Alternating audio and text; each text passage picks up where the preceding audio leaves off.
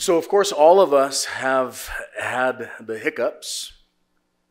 Hiccups are caused typically, according to the Mayo Clinic, by eating large meals or eating too quickly, chewing gum, drinking carbonated beverages, drinking too much alcohol, getting excited suddenly, or even stress, which I did not know. And of course, most of us know of ways to make them stop. At least there are things we've heard that supposedly make hiccups stop. Who here has heard of things that make hiccups stop? Okay.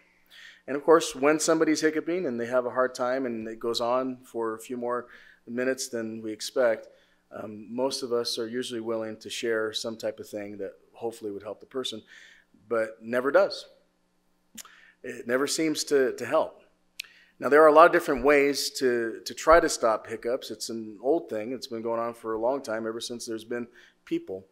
But in 16th century English, people used to say that it is good, quote, "It is good to cast cold water in the face of him that hath the hicket."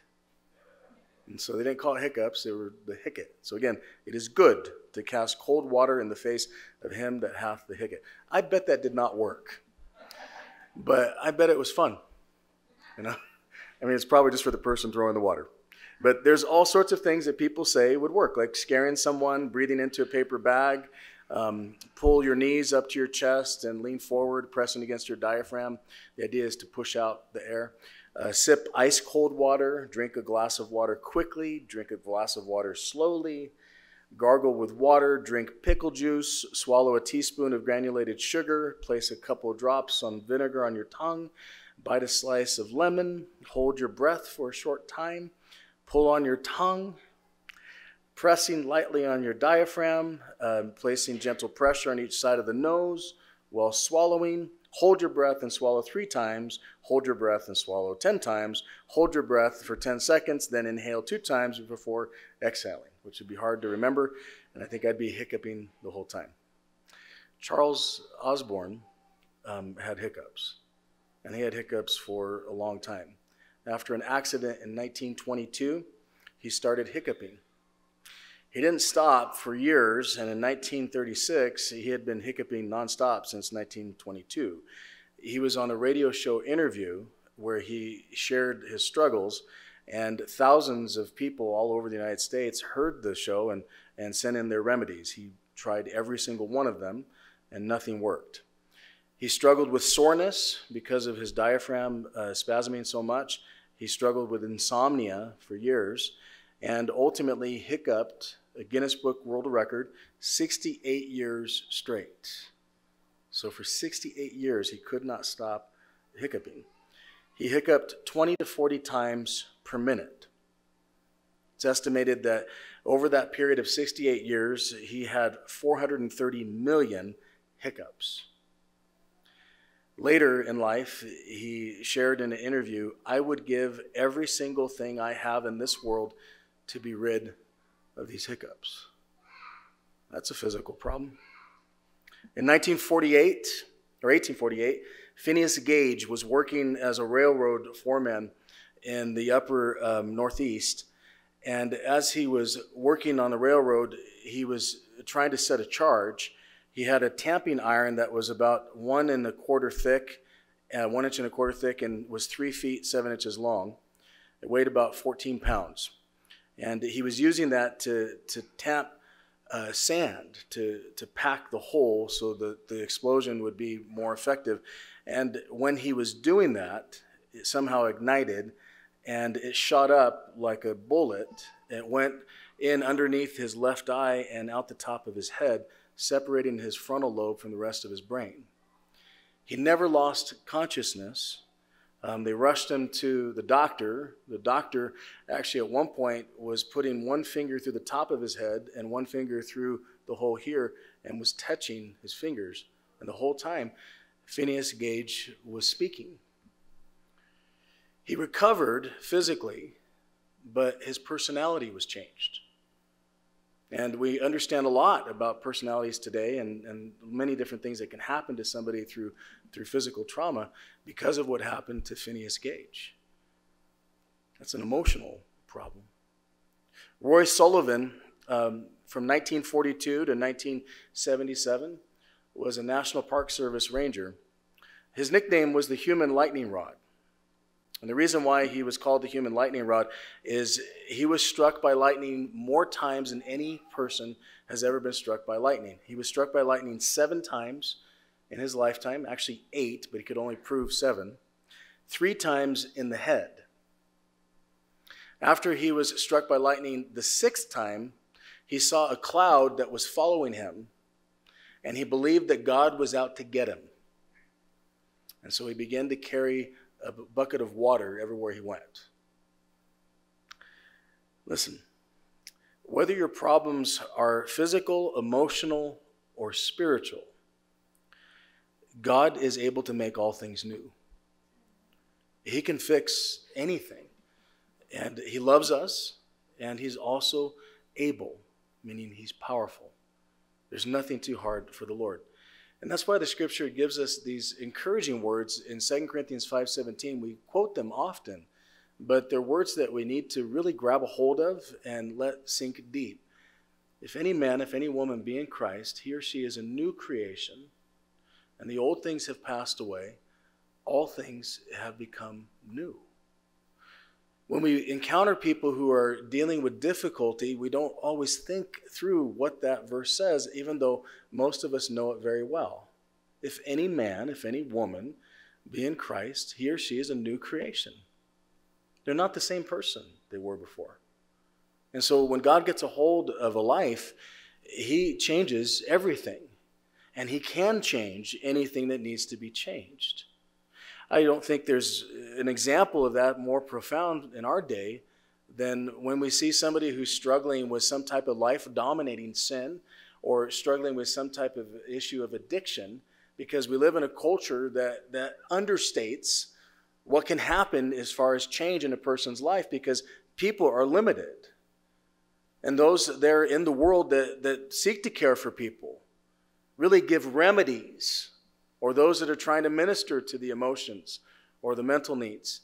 They speak a lot of coping, meaning dealing with the problem, but there's no healing. And because of this, those that have struggled with addiction have been sold a lie, oftentimes told, you're always going to be an addict because that's who you are. Well, not so. If any man, if any woman be in Christ, he or she is a new creation. The old things have passed away. Behold, all things have become new. And if God's word says all things have become new, then all things have become new. And God takes over and he cleanses everything. And he does a work that only he can do, setting things right. Now, some things, of course, he changes just like that in a moment. Other things may take time. But the reality is he makes all things new. Now, for us as believers in Jesus Christ, if you have been born again, if you've been converted, if you've been changed, if you've experienced the love of God and capturing your heart, forgiving you of your sins, giving you salvation, making you a new creation, then the truth is there is the you were, and then there is the you are. And if you haven't yet met God, if you're not sure that you are saved, if you've never been converted, then there is the you were, and there also is the you can be. But either way, God is able. Amen? He is able to do something that no one else can do, so that there would be the old you, who you were, and all your problems, whatever they might be, and then there is the new you, the you that God has remade you to be. Notice the old you, because we see both the old you and the new you in this text. The old you is there in verses 17 through 19. It says this I say, therefore, and testify in the Lord, that you should no longer walk as the rest of the Gentiles walk, in the futility or the uselessness or emptiness of their mind, having their understanding darkened, being alienated from the life of God because of the ignorance that is in them, because of the blindness of their heart, who being past feeling have given themselves over to lewdness, to work all uncleanness with greediness. It goes on to say, but you have not so learned Christ. Meaning that's a hinge right there. Those verses 17 through 19, are talking about who you were. It's not talking about who you are as a Christian. It's who you were. It's who you used to be, who every single person used to be. Now, of course, a lot of people, want to say, well, God doesn't exist, or that they don't believe in God, or that they don't have a God. But the truth is, everybody has a God. It was written a long time ago, but Bob Dylan wrote a song called "Gotta Serve Somebody," and he was right. Everybody's going to serve somebody. It may be the devil, it may be the Lord, but everybody is going to serve somebody. And it's true. Every single person will, in fact, serve someone. And that's what this passage here is actually talking about, because it says this in verse 17, "This I say, therefore, and testify in the Lord, that you should no longer walk as the rest of the Gentiles walk." That is, you shall no longer walk as those who are on the outside, those who are non-believers. "You shall no longer walk as the rest of the Gentiles walk, in the futility of their mind." That word futility, empty, useless, profitless, it's actually the word to describe idol worship. So in other words, you shall no longer walk with a mind of idols, given over to idols. Whatever that idol might be. It's not just simply saying uselessness or wastefulness. The idea is, it's what happens when you give your mind over to something other than God. And so don't have a mind that thinks about useless, wasteful, empty things. Don't have a mind that thinks of idols or is given over to idols. Now, when we talk about idols, it's important for us to be able to understand what we're referring to, because, of course, many idols in the Old and New Testament had names, and many of them had statues. Some of you have that type of background. I have that type of background. But most of you here in this room probably didn't. So when you think of idols and avoiding idols, you think, well, I can pretty much avoid that. I haven't been able to avoid this, and this, but I don't think I'm guilty as far as the issue of idols. Well, hold on. Idols really could be defined as a master passion. So anything that you live for that's not God is an idol. So if you haven't always lived for God, which none of us have always lived for God, then we were idol worshipers. And sometimes idols can be something that's right there in front of you that you know is an idol, like something like money or success or drugs or alcohol or sex or pleasure. But sometimes it can be a little more subtle. Sometimes an idol could be your marriage or your family, something that's good but it's out of place. Sometimes an idol could be something even spiritual, like, for example, ministry can become an idol for some people. The idea of serving and having people acknowledge that you're serving can become an idol for some people. The idea of being spiritual, I'm not sure exactly what that means, but people say it a lot, that can become an idol. And so there's lots of different things that can become an idol.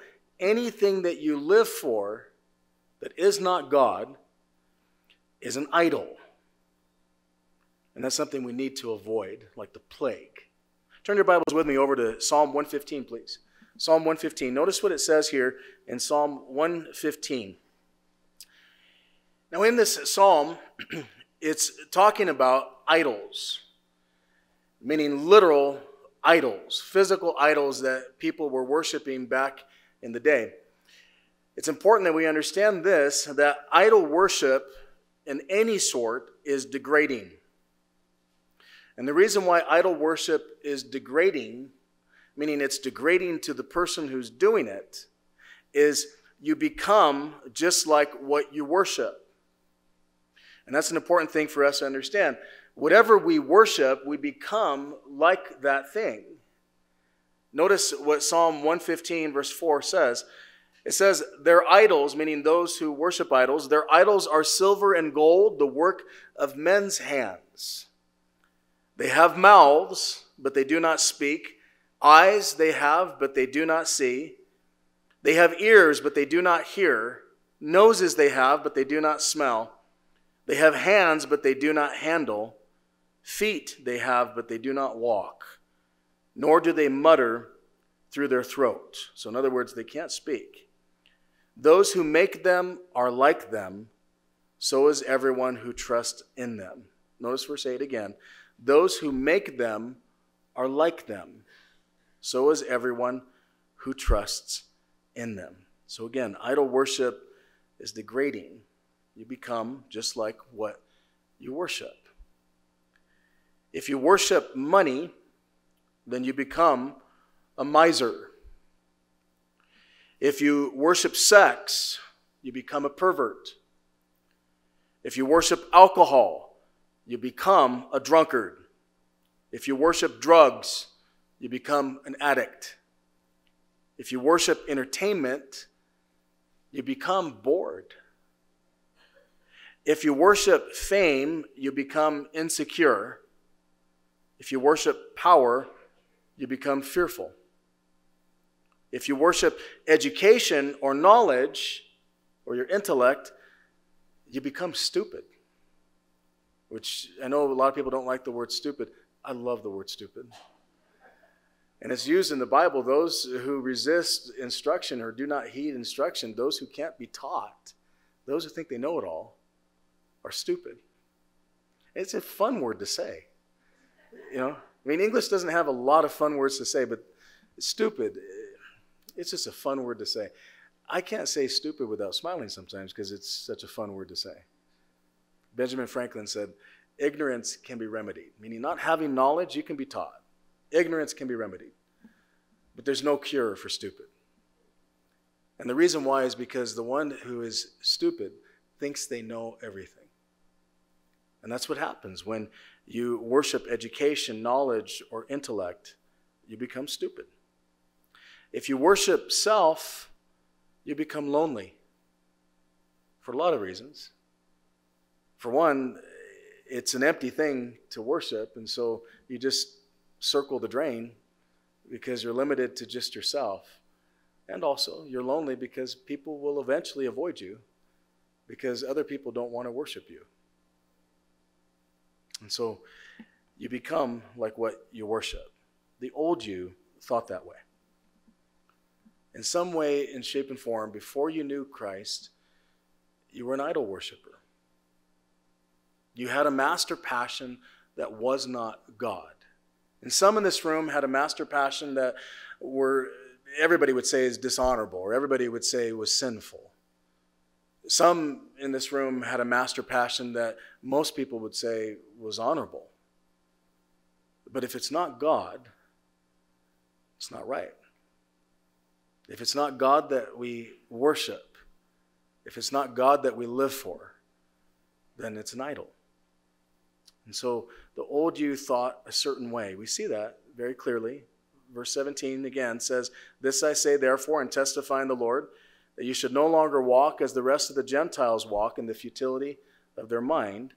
Verse 18, "Having their understanding darkened, being alienated from the life of God because of the ignorance that is in them, because of the blindness of their heart." And so that section refers to, again, the futility of the mind. That is a mind that is focused on things that don't profit. But also that understanding darkened. What it literally means is that there's no meaning, that we're aimless. That word here for darkened is actually speaking to the idea of being in the dark and just walking around like a Roomba. Right? It's not really working because I'm pretty convinced those do absolutely nothing. Right? That's what it means. Understanding darkened. You don't want to be a Roomba. And just kind of going around, not actually doing anything, but just making a little bit of noise. Goes on to speak of ignorance, which just means without knowledge, meaning you didn't know. And for all of us, before we knew God, we didn't know what we didn't know.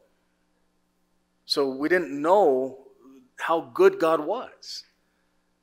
Which is why the scripture says, "Taste and see that the Lord is good." Because anybody who has known him knows he's good, and anybody who knows him wants more. Anyone who's close to him wants to be closer. Because through experience we discover there's no one that compares to God. No one at all. And so we were without knowledge. We were ignorant. But also it says this, that there was blindness of heart.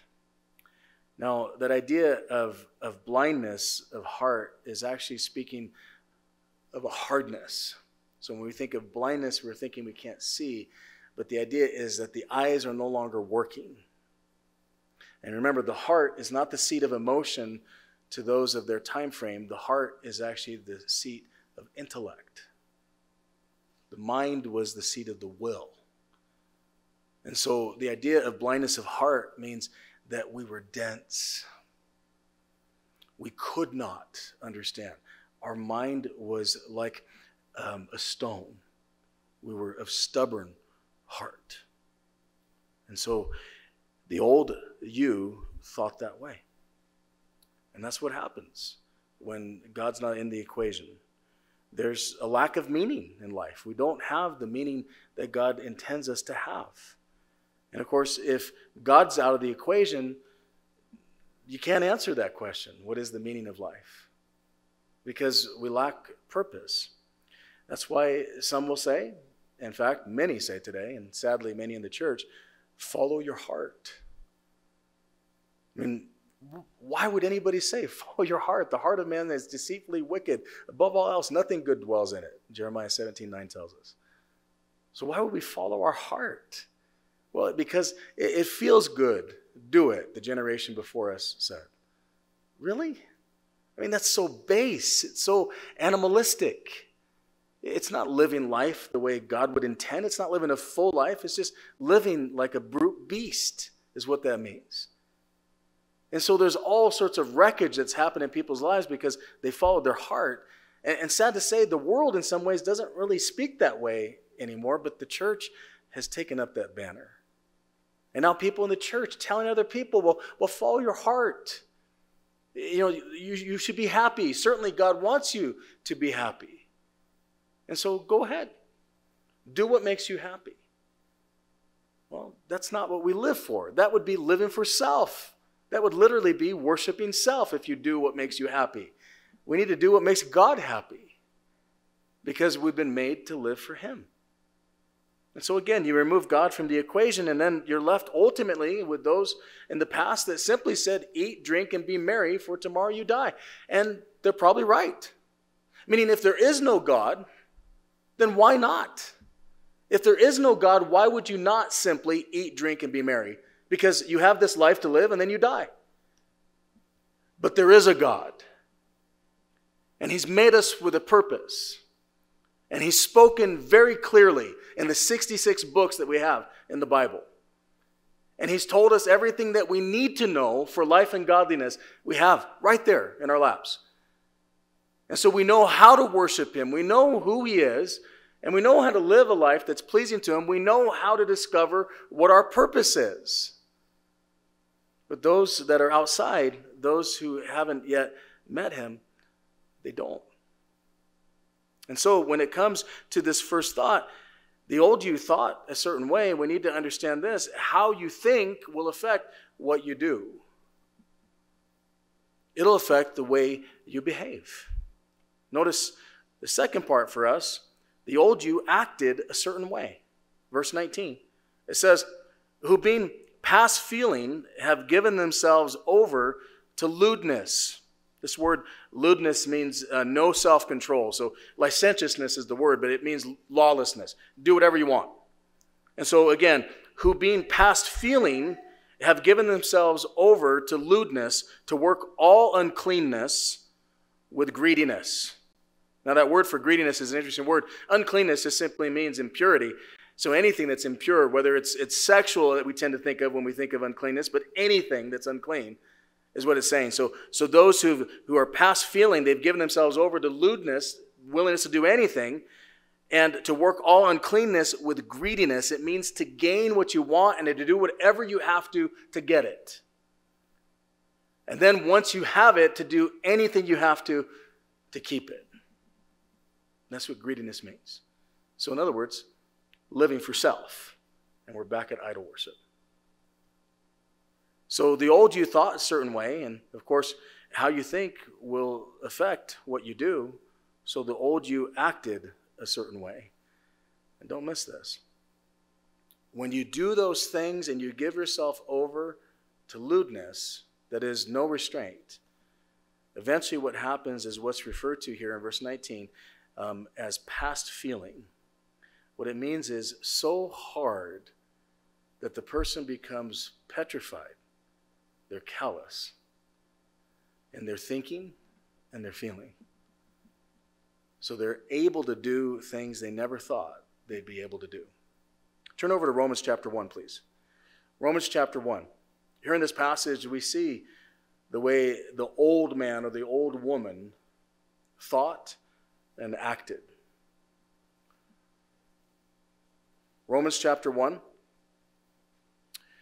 Beginning here in verse 20, it says this, "For since the creation of the world, his invisible attributes are clearly seen." So in other words, since the creation of the world, God's attributes have been seen. No one can look out and consider the expanse of the universe and how intricate the human eye is and not agree it's been designed. The man who was championed by many as the smartest man who lived, at least in his time frame, Stephen Hawking, said way back in 1997, there's absolutely no question that the universe was designed. I agree. But sadly, he went on in one of his forums to say, but I reject the possibility of a designer. That's stupid. You can't have something designed without a designer.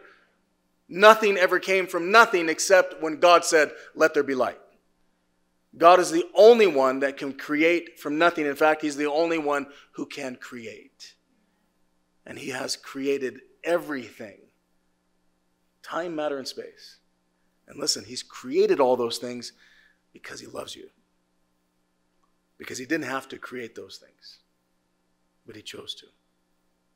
And so, since the creation of the world, his invisible attributes are clearly seen, being understood by the things that are made, even his eternal power and Godhead, so that they, who's they? Everyone. They are without excuse. Because although they knew God, meaning they understood there had to be a God, though they knew God, they did not glorify him as God, nor were thankful, but became futile in their thoughts. Again, they developed idols.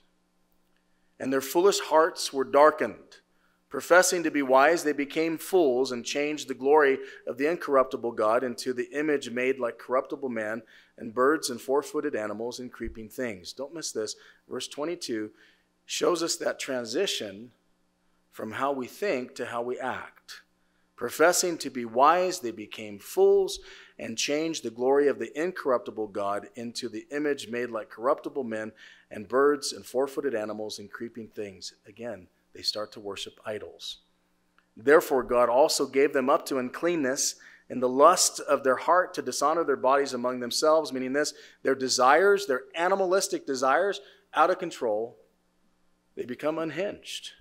Notice, in the lust of their hearts to dishonor their bodies among themselves, who exchanged the truth of God for the lie, and worshipped and served the creature. Don't miss this. They served the creature. In other words, I think it's the NIV that says they served creation. And that's literally what it means. They served creation rather than the Creator who's blessed forevermore. Listen, I don't want to destroy our environment. I don't want to see, something happen to our world that is not good. We are those who have dominion, meaning God has given us responsibility to care for this world. And we ought to. And we ought to be concerned about the environment. It's responsible, it's godly. But we're not to worship creation. And that's what we see happen today. Listen, we are the only part of God's creation that are his image bearers. We are unique above all the things that God has made. We are his favorite. Amen? That's the truth. We're his favorite. And we've been made for a purpose to glorify him and him alone. And so God gave them over to this mind because they were rejecting him, because they wouldn't listen to him. And so they worshiped and served, meaning they were enslaved to the creation rather than the Creator who's blessed forevermore. Amen. Don't miss this. Because of this, because of all this thinking, that was not honoring to God. Verse 26, for this reason, God gave them over to vile passions, meaning he let them go and let them do what they're going to do. He gave them over to vile passions, for even their women exchanged the natural use for what is against nature. Likewise also the men, leaving the natural use of the woman, burned in their lust for one another, men with men committing what is shameful, and receiving in themselves the penalty of their error, which was their due. What's it referring to? Really plainly, what it says, lesbianism and homosexuality. It goes on in verse 28, and even as they did not like to retain God in their knowledge, God gave them over to debased mind to do those things which are not fitting. Verse 28, speaking to that issue that rises up in the heart of an atheist who really ultimately has a problem with God. A God, they say, that does not exist. But if you really were an atheist, you wouldn't have to tell people that you don't believe in God because you just don't care. But they have to, because the bottom line is this: they have the same thing every person in this room has when we sin, and that's guilt. And nobody wants to live in guilt. So what do? You have to get rid of the law. But how do you get rid of the law that made you feel guilty unless you get rid of the lawgiver? That's the issue. Which is why verse 28 says that even as they did not like to retain God in their knowledge, God gave them over to debased mind to do those things which are not fitting, being filled with all unrighteousness, sexual immorality, wickedness, covetousness, maliciousness, full of envy, murder, strife, deceit, evil-mindedness. They are whisperers, backbiters, haters of God, violent, proud, boasters, inventors of evil things, disobedient to parents, undiscerning, untrustworthy, unloving, unforgiving, unmerciful, who knowing the righteous judgment of God, that those who practice such things are deserving of wrath, not only do the same, but also approve of those who practice them. What's it all saying? What it's all saying is this: how you think will affect how you act. And that includes not just doing those things, but approving of those who do those things. Meaning this: it is sin to do those things. And it's sin to approve of those who do those things. And it's sin not to correct those who do those things. Because Leviticus 19:17 is still in your Bible, which says, you shall not hate your brother, you shall rebuke your brother, lest you bear their sin. Meaning, if we do not speak correction, if we do not rebuke where necessary, we're guilty. So again, how you think leads to what you do, and how you think and what you do leads to who you are. Notice what it says right there in verse 18, first part there, that those who have their understanding darkened are alienated from the life of God. Meaning this: those who don't think the right thing about God, those who haven't lived for him, well, here's what happens. They're alienated from the life of God.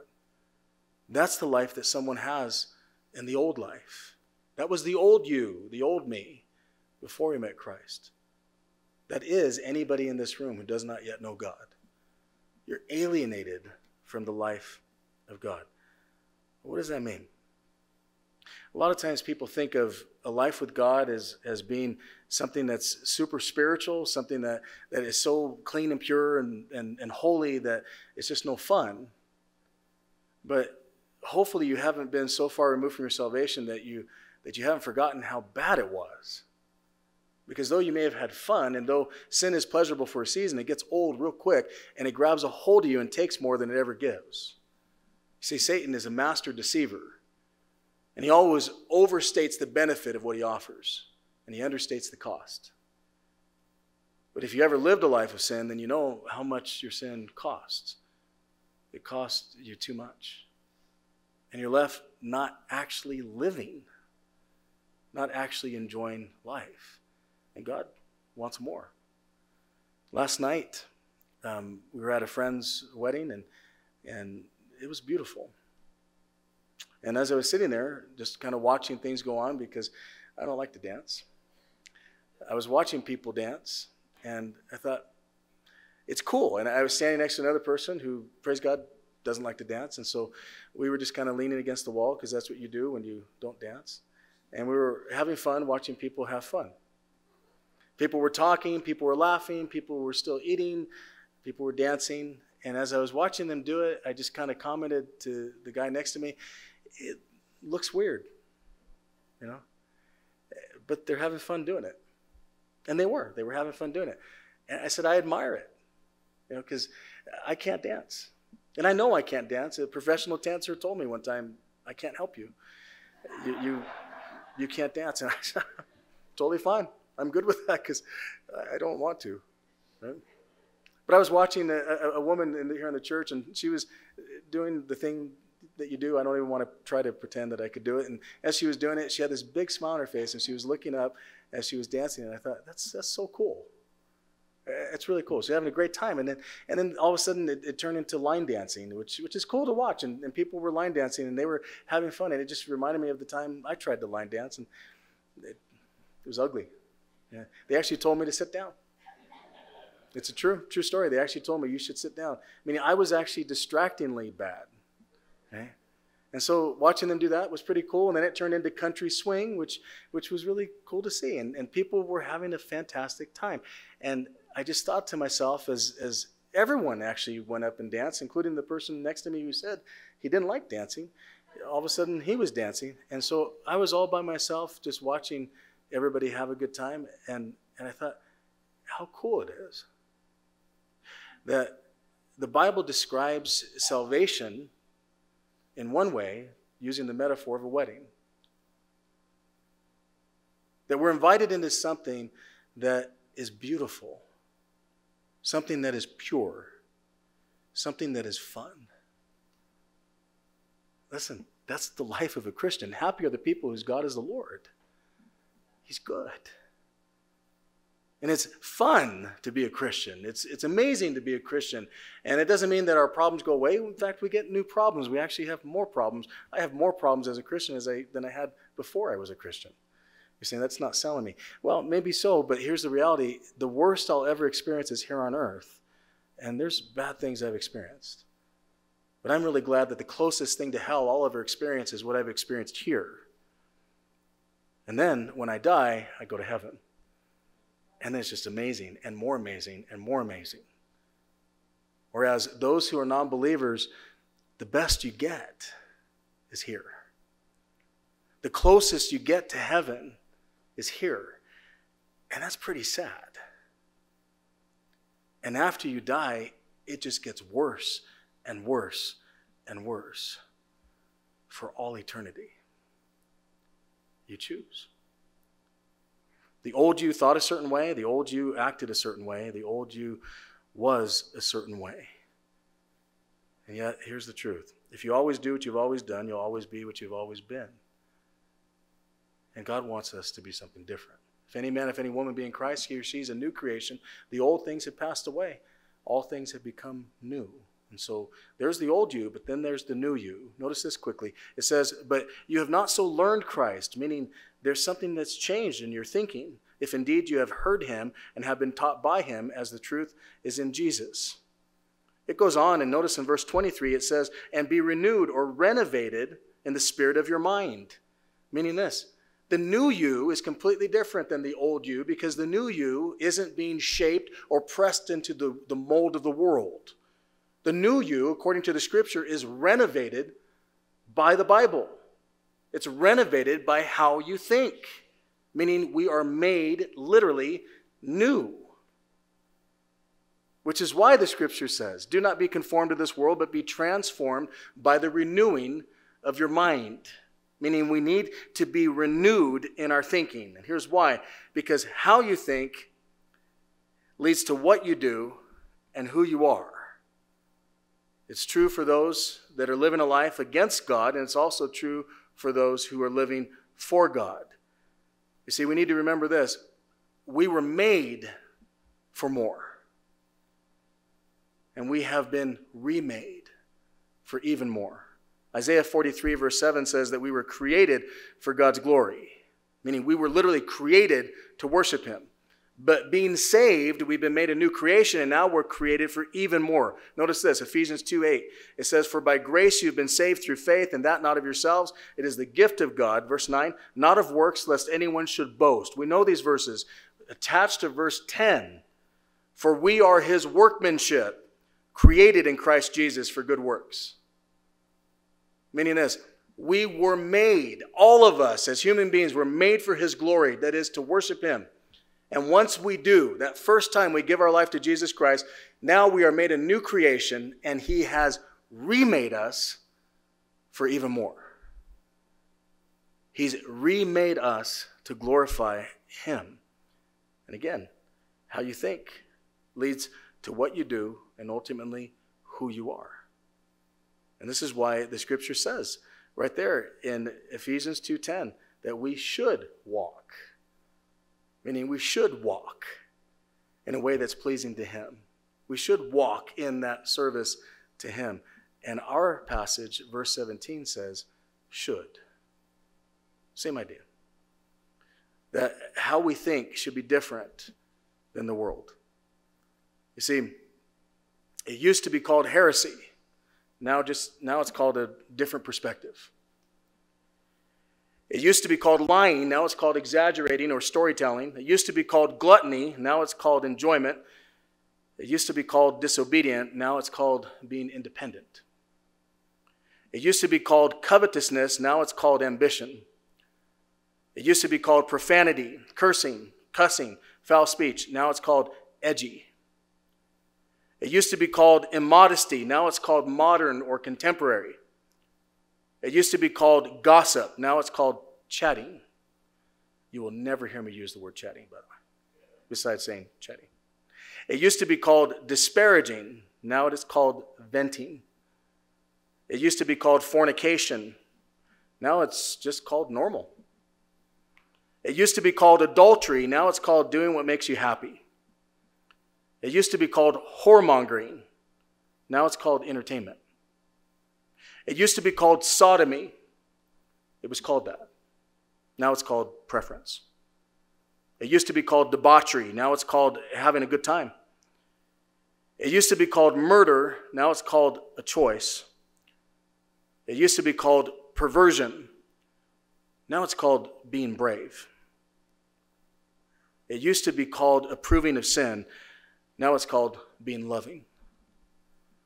But your Bible and mine still says in 1 Peter 1, verse 13, therefore gird up the loins of your mind, meaning change the way you think. Be sober and rest fully upon the grace that is to be brought to you at the revelation of Jesus Christ as obedient children, not conforming yourself to the former lusts as in your ignorance, but as he who called you is holy, you also be holy in all your conduct, because it is written, be holy, for I am holy. Knowing that you were not redeemed with corruptible things like silver or gold, but with the precious blood of Jesus Christ. In other words, those who are in the church are not to live like the old you. We're to live like the new you. And when judgment comes, it comes to the house of God first, which is why the scripture says, if my people who are called by my name will humble themselves, seek my face, and turn from their wicked ways, then I will forgive their sin. Then I will heal their land. Because revival is oftentimes referred to as this thing that happens when God just moves around and people get saved. That's not revival. That's vival. Revival is making something that was alive, that became dead, alive again. That's speaking to the church. Revival is the church being the church, and the byproduct of that is people getting saved. If my people who are called by my name will humble themselves, seek my face, and turn from their wicked ways, then I will hear from heaven, then I will forgive their sin, then I will heal their land. And this land needs healing. We need healing. But it means the church being the church, and that's not going to happen unless we change the way we think. The new you, the new me, should think a certain way, and of course that leads into how we act. That's why verse 22 says that you put off concerning your former conduct the old man which grows corrupt according to the deceitful lust. Put it off. That's the old man. That's not the new man. That's the old woman. It's not the new woman. Like we said at the beginning of this chapter, you were made for more. You're more than this. So when you're tempted to do whatever it is that you're tempted to do, remember, you were baptized into Christ, whether you've been physically baptized or not. You were spiritually baptized when you got saved. You were baptized into Christ, meaning you identify with Christ, which means you died with him. The old man, the old you died. Don't bring it back to life. That's disgusting. The old you died, and now you've been raised a new you.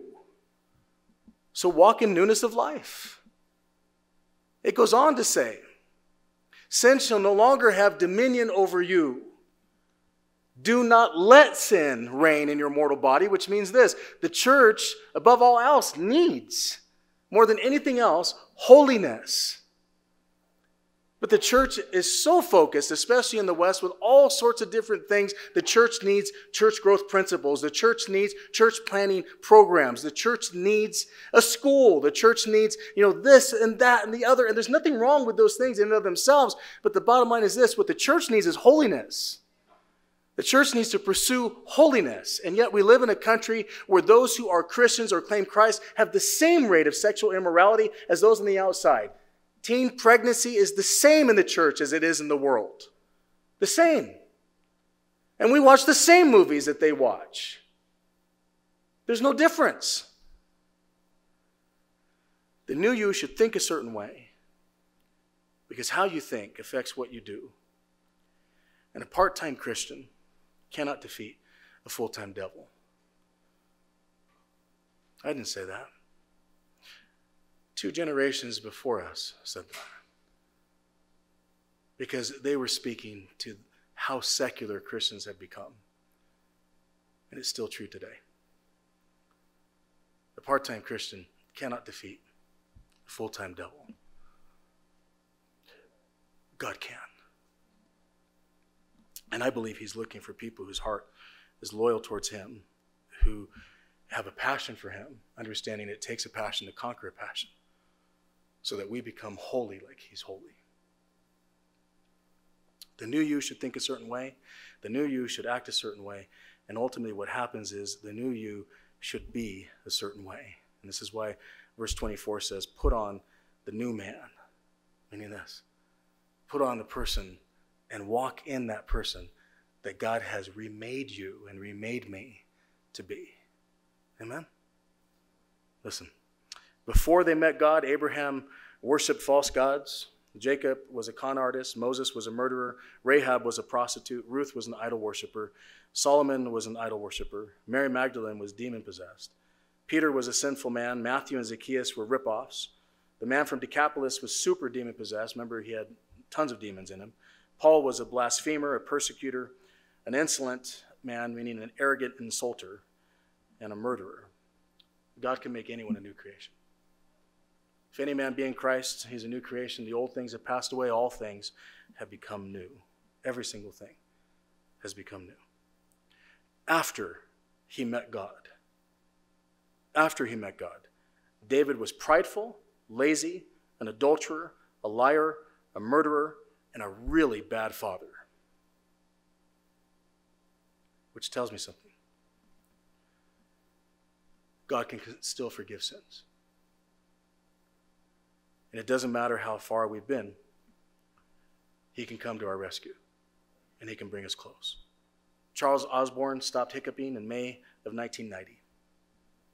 Just stop. The last year of his life was hiccup-free. He died peaceably in 1991 at the age of 97. God dealt with the physical problem. Phineas Gage worked closely with his doctor for years, learned how to restructure his life, and in short, his personality changed back to the way it was. And he once again was a responsible man, respected by everybody who knew him. He died, highly respected, and frankly, a medical marvel. God dealt with the emotional issue. Roy Sullivan, having been struck by lightning 7 times, noticed that his friends began to avoid him. Many people began to tell him they couldn't spend time with him because they thought that he was cursed. He sunk into depression. One day, while hanging up laundry with his wife, a cloud came over and he went to run inside. His wife didn't run fast enough. She got struck by lightning and left him. On September 28th, 1983, he went into the house and put a gun to his head and killed himself. Dying with the belief that God was out to get him, rather than focusing on the fact that God had preserved him and that God is only out to get us because he loves us. And he wants to fix us. That he wants to forgive us and make any man or any woman a new creation. Which is why, though David was a man who was filled with sin, after he was a Christian, he would write in Psalm 32, verse 3 and following, "When I kept silent, my bones grew old through my groaning all the day long. For day and night your hand was heavy upon me. My vitality was turned into the drought of summer." Selah, meaning think about it. "I acknowledged my sin to you, and my iniquity I have not hidden. I said, I will confess my transgressions to the Lord, and you forgave the iniquity of my sin." Selah. Think about that. There's no one here who's done something so bad that you can't be forgiven. And there's no one here that's done so much good that you don't need forgiveness. Every single one of us desperately need Jesus. Amen? And so the old you or the new you, you choose. Would you stand with me?